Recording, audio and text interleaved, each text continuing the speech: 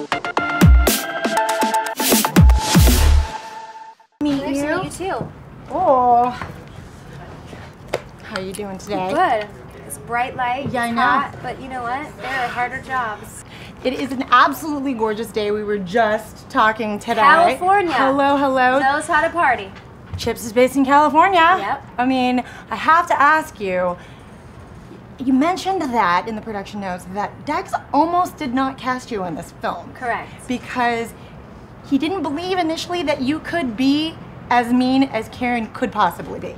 Right. So I said, get ready for the next week of your life. I can be very unlikable. So, I mean, tell me what that experience was like, you know, trying to prove to your husband that, you know, you could be this mean, like, unfeeling, uncaring woman. Well, it was weird because I sort of vacillated between wanting him to have what he wants. So I actually, like, at one point made a list of girls. I'm like, here's who I think would be really great wives if you can't cast me. Because I want him to have his vision, you know, exactly like he wants it. But I did say, but I promise I can really be unlikable if you give me the chance.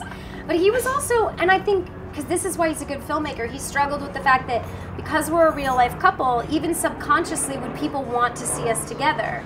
Because we don't end up together, and that's not the point of the movie. You want them to separate. So he wanted to make sure that the audience was rooting for the right things. I have to ask though, did he also want to make sure that the audience could see you come out of that pool with all of that, like, beautiful cleavage glory? I think that, well, the cleavage was my idea. He actually didn't say anything about cleavage, and I said, wait a minute, okay, so Karen, I think she's very superficial. She likes the Barbie doll look, for sure, because she's a trophy wife, and she prides herself on being a trophy wife, and I want her to have a very aggressive boob job.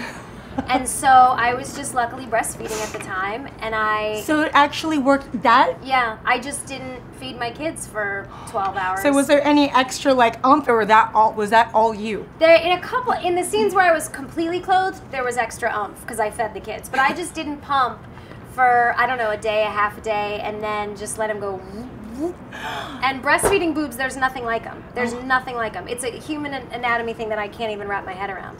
Well, I have to give you props for that. Thank you. I mean, I will keep that in mind. I mean, I know losing weight for a role or gaining weight is very painful, and it's, you know, a struggle, but I gotta say, not pumping for a day and feeling like your skin is gonna split, it's pretty painful as well. Well, I also have to ask you that I suffer from Asian flat butt. I do. And Flapjack buns. yes. Yes! Yes. I have to ask, Get it. can you please tell me about these butt pads? Oh yeah, they're everywhere. They're just like a padded bra for your butt. I love them. I find no reason to hide the fact that I'm wearing them. You're doing it for a cool silhouette of the dress. And I'm like, well, wait a minute. Women should know about this because if they want to, it's not my secret. You know what I mean? I didn't invent the butt pad. Well, you know, it's hard for me to believe that Kristen Bell does not have extra junk in the trunk, that she actually required these. No, well, only in some dresses. You know how sometimes you put something on, you're like, this fits my body well, I like the way this looks, and other times you're like, I could use a push-up bra, or I could use a butt pad, and here's the solution. Well, I love how open and honest you were Always. at this fact. I like sharing tips. You know what I mean? I want everyone to be happy. Well, also, a couple of months ago, I watched an interview of you when you actually spoke openly about your experiences with anxiety and depression. And I just felt that was so brave of you to come out and be very vocal about your experience. You know, there's the tension that is going on in this country right now. There's a lot of people going through a lot of those same feelings and those same aspects. Yeah. What kind of advice can you give to people that may be feeling along those lines right now? I mean, I can only say what I've learned in that hiding things never does anybody any good. Ever. Ever, ever, ever. It's always the key to staying miserable, is hiding things. So first, talk about it.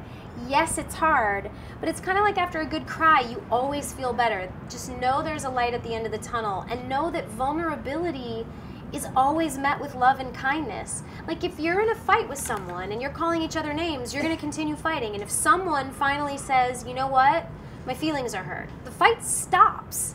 Like vulnerability is really powerful, and I don't think we as humans access it enough because it's the solution to so many things. So I think before I did that interview, I felt I felt it was only responsible to say parts of my story as a human that maybe haven't been told, and I know I present this bubbly persona that I think people deserve to hear, you know, the light and the dark of it, you know? Well, thank you very much. You were badass in this movie. I loved it. Everybody, Kristen Bell, this is Kiyra, Lynn, and you are watching Rollin' Out.